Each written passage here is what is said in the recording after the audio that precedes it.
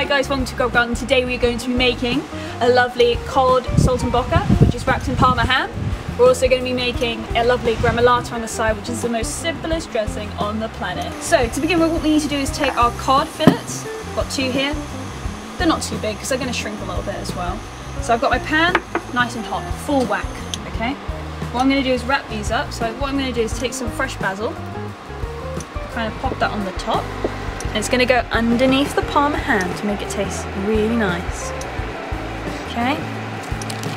And then you're going to take your parma ham. You can use bacon, streaky bacon. Just make sure it's nice and thin bacon, otherwise if it's too thick, it won't hold.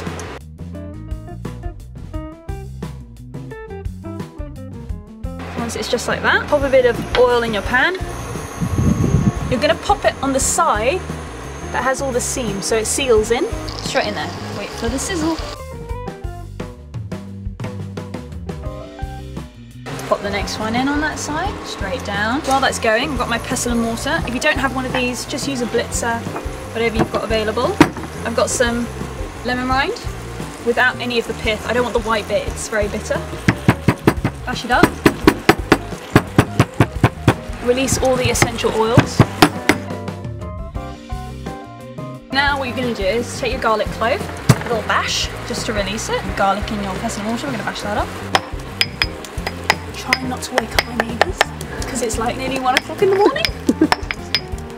And this is my Saturday night. Okay, and then you're going to take some parsley, some basil, if you have coriander as well, put that in there.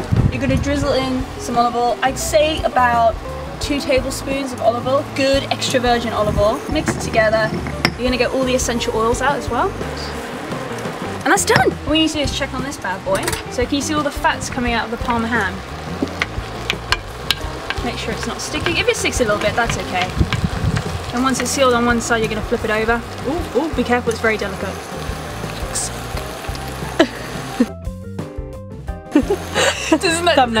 Does that not smell really good? Yeah. Okay, and then flip over the other one.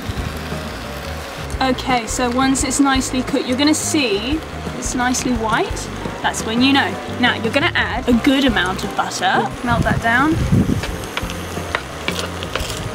What we're also going to do is add a squeeze of lemon juice, just a lemon wedge. Flip them over. Ooh, be very delicate. Sometimes it does fall apart. That's okay. It just means it's cooked really well. Just baste it. Salt and peps.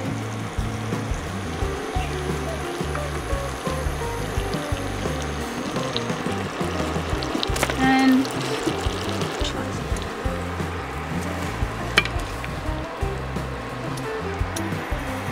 then we're going to take the gremolata. And then if you want to, you can just add a bit of freshly picked parsley on the top. And that's it, guys. Your Cod Saltimbocca with gremolata sauce. I really hope you liked the video. Please subscribe, share with your foodie friends. Anyway, I'll see you next Thursday.